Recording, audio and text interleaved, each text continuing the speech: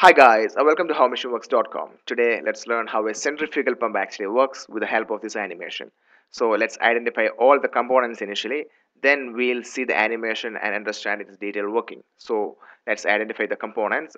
That's the suction strainer at the bottom where the water is being sucked in by removing the impurities or the foreign materials. Then that's the foot valve. There we have the sump where the water is stored. Then that's the suction pipe out there. Then that's the suction flange.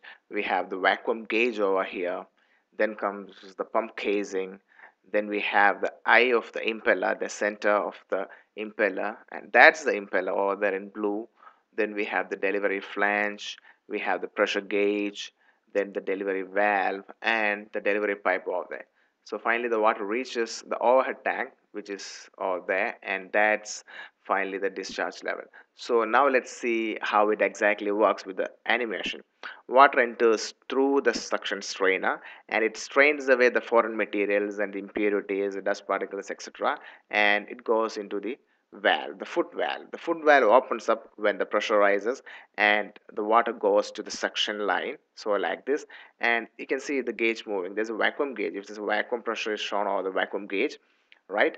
And then the water reaches the impeller. Now let's zoom it and see how it enters the impeller. The eye end of the impeller is at the center, so it enters to the eye end. Then it goes to the impellers. So you can see the vanes of the impellers shown over there. So the water enters the vanes of the impeller like this, and it's distributed towards the casing, and that's how it travels. The initial travel happens. So you can see all the diameter or the distance between the impeller and the casing is much less initially, and as it further moves, the diameter increases or the distance increases. So this is called as volute casing, and the significance of the casing is that when there is less area or distance between the impeller and the casing, what happens is that the velocity of the water flow will be higher, and as it moves further, the velocity decreases and the pressure increases as the area increases thereby. So at the end, you can see here we have maximum area of distance between the impeller and the casing. So the velocity decreases or they very much, and the pressure increases, and a high pressure delivery is occurred.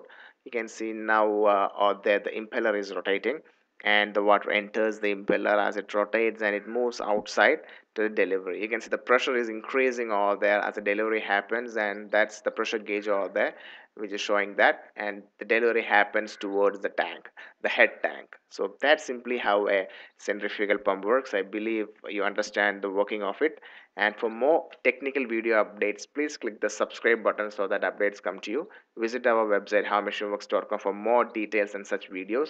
Click the like button or do drop a comment to motivate our team, which will enable us to upload more videos. Thanks for watching this video. Have a great day.